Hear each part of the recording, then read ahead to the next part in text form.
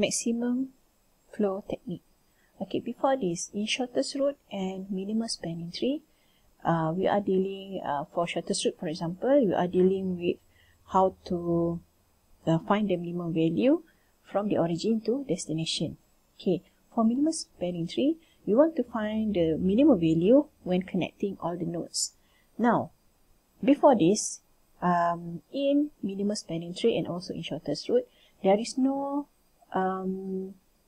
limited capacity for the flow of the item. Okay, but if let's say we have a limited capacity for the flow of the item, so in that case we have to use the maximal flow techniques, because for example sometimes you have in one network maybe the capacity from node 1 to node 2 is 1000, from node 2 to node 3 is 5000, for example. So in this case the capacity is not the same.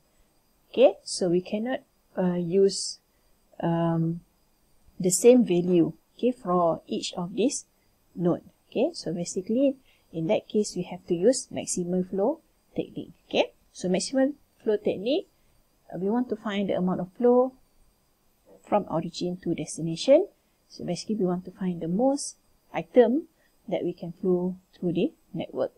And it involves, the example, basically it can involve the flow of water, the gas or oil, the flow of traffic, okay, through a road network, the flow of products through the production line system. Okay, there are 4 steps in solving this maximal flow technique. The first one, you have to select any path in the network from origin to destination.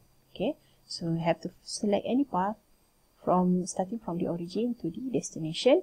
Then second step, you have to adjust the capacity at each node by subtracting the maximum flow selected in step 1. Okay, and then after that you have to add the maximum flow along the path in the opposite direction. Okay, so basically first you have to subtract the maximum flow from that selected path, and then you have to subtract the maximum flow from the opposite direction. Okay, and then you have to repeat all these 3 steps until there are no more paths available. Now, let's look at this example. Okay, you are given a network, okay, of a railway system between Omaha and St. Louis. So now Omaha is our origin and St. Louis is our destination. Okay, so this company ships tractor parts from Omaha to St. Louis by railroad. However, a contract limits the number of railroad cars the company can secure on each branch during a week. Okay, so because we have this limiting condition, okay, now the company wants to know the maximum number of railroad cars that can be shipped from Omaha to St. Louis.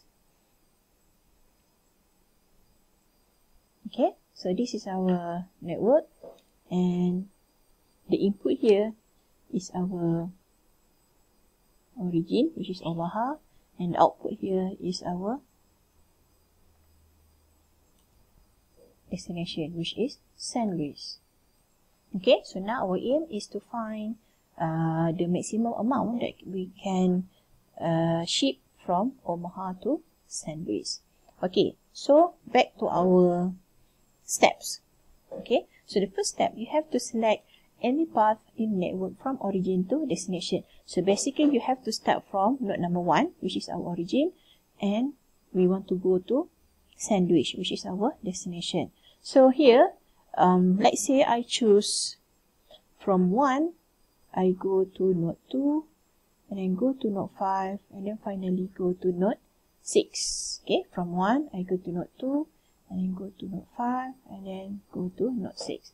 So this is my selected path. Okay, so now, in order to find the maximum flow of item that can be shipped through this path, you have to compare all these value. Okay, or before that, okay, so 6 here is the capacity from node 1 to node number 2, and 0 here is the capacity from node 2 to node number 1. So basically it is the opposite direction. Okay, so 8 here is the capacity from node 2 to node 5, and 0 here is the capacity from node 5 to node 2. Okay, so now in order to know the maximum amount that you can flow for this selected path is you have to compare and find the minimum value. So compare between 6, 8 and 4. So in this case 4 is the minimum value. Okay, so say here, okay, if we go through path 1, 2, 5 and 6, okay, the maximum value is 4. So the adjustment that you should do here is from 6, the original capacity is 6, 6 minus 4 is 2, and then for the opposite direction, 0 plus 4 is 4. Okay, from node 2 to node 5, originally you have 8, okay, the capacity is 8, now 8 minus 4 is 4, then for the opposite direction, 0 plus 4 is 4. Okay, so same goes here for the node 5 to 6, 4 minus 4 is 0, 0 plus 4 is 4. Remember, first you have to minus, okay, in this case 6 minus 4, okay, and then you have to, for the opposite direction, is 0 plus 4. Now, after the first iteration, we can see that node 5 to node 6, the capacity now is already 0. Means there is no capacity, there's no more capacity from node 5 to node 6. So basically, we can cancel this route. Okay, means that there is no more flow from node 5 to node 6. For node 1 to node 2, yes, we still can have another 2. From node 2 to node 5, another 4. Okay? Okay, so now we can select another path. Remember, that path must be started from the origin and end up at our destination. So in this case, let's say I choose 1, 4, and 6. Okay, so 1, 4, and 6. Okay, so what is the value? So 1 to 4 to 6. So 1 to 4, the value is 4. 4 to 6, the value is 5. So in order to know the maximal amount that you can flow through this path, you have to find the minimum value. So in this case, 4 is the minimum value. So we choose 4. Okay, so now this one, 4 minus 4 is 0. And 5 minus 4 is 1. Okay, remember for the opposite direction, 0 plus 4 is 4. 0 plus 4 is 4. Okay, so again you can see here, node 1 to node 4, the capacity is already 0. So in that case, we can cancel out this route. Okay, so that we know that we cannot use this route anymore. Okay, node 1 until node 4 is already fully occupied, so we cannot use that route. Okay, then next, again select any path that you like. So in this case, I want to select route 1 to 3 to 6. Okay, so what is the maximum amount that can flow using this path? Okay, so again you have to compare between 7 and 6. Okay, so 7 and 6, so the minimum value is 6. Okay, so 7 minus 7 minus 6 is 1. 0 plus 6 is 6. 6 minus 6 is 0. And 0 plus 6 is 6. Okay, so now you can see that from node 3 to node 6, the capacity is already 0. So that means we cannot use this route anymore. Okay, so now we can see that from the origin to the destination, okay, so from the origin, node 1 here, okay, we can, 1 to 4 is already blocked, okay, it's already fully occupied. Okay, so you can go to node 1 to 2 or node 1 to 3. And then for the destination here, okay, because we have 3 branch, okay, in order to go to destination, it's either 5 to 6, 4 to 6 or 3 to 6. But now, at this moment, 5 to 6 and 3 to 6 is already fully occupied. So we can only have another branch, which is from node 4 to node 6. But in order to go to node 4, okay, we have, from the origin, we can go, okay, from node 1 to node 2, and then go to node 4, okay. The other one is from node 1 to node 3, and then go to node 4, either one, okay. So it's up to you. So now, let's say I choose 1, 2, 4, and 6. Okay, 1, 2, 4, and 6.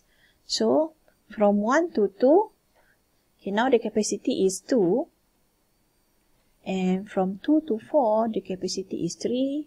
And from 4 to 6, the capacity is 1. So now you have to compare between 2, 3, and 1. So obviously, 1 is the minimum value. So you can put 1 here. Okay, means that if you want to select the path from node 1 to 2 to 4 to 6, the maximum value that can go through is only 1. Okay, so do the adjustment. So 2 minus 1 is 1, 4 plus 1 is 5. Okay, and then 3 minus 1 is 2, and 3 plus 1 is 4, and 1 minus 1 is 0, and 4 plus 1 is 5. Okay, so after the adjustment, so you can see that node 4 to node 6 is, the capacity is 0. So basically, we cannot use this route anymore.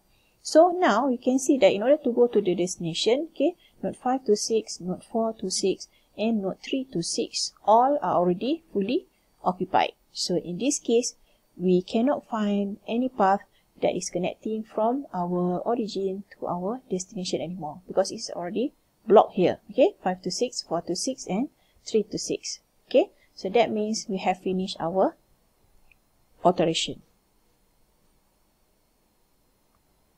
Okay, so you can total up the value here is 15.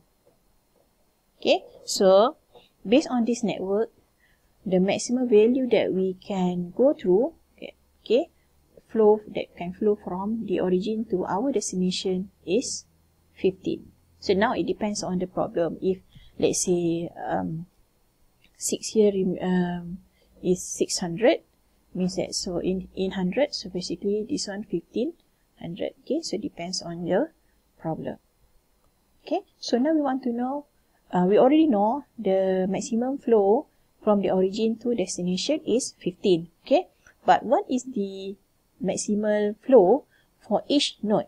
Okay, means that, for example, from node 1 to node 2, okay, what is the maximum value that we can flow from these two nodes? Okay, so in order to do that, you can see the difference here. Okay, so you can see this is the difference between, okay, the original value is 6, the ending value is 1, so the difference is 5. So you can check here, okay, from the opposite direction, the original value is 0, and then the ending value is 5. So the difference between 0 and 5 is 5. So the maximum value that we can flow our item from node 1 to node 2 is 5. Okay, from node 2 to node 5, okay, so see the difference between the original value and also the ending value. Okay, original value and the ending value, the value is 4. Okay, from node 5 to node 6, okay, again, find the difference between original value and the ending value. So this is also 4. Okay, so same goes here. This is the difference between 3 and 2, and the difference between 3 and 4. So maximum is 1. So you can do this for every branches. Okay, so all these you can find, but please take note at node 3 to node 4, there is no transaction before, so basically 0. Okay, so no transaction means 0, so basically all these are the maximum flow from first node to the second note. Okay, that's how you calculate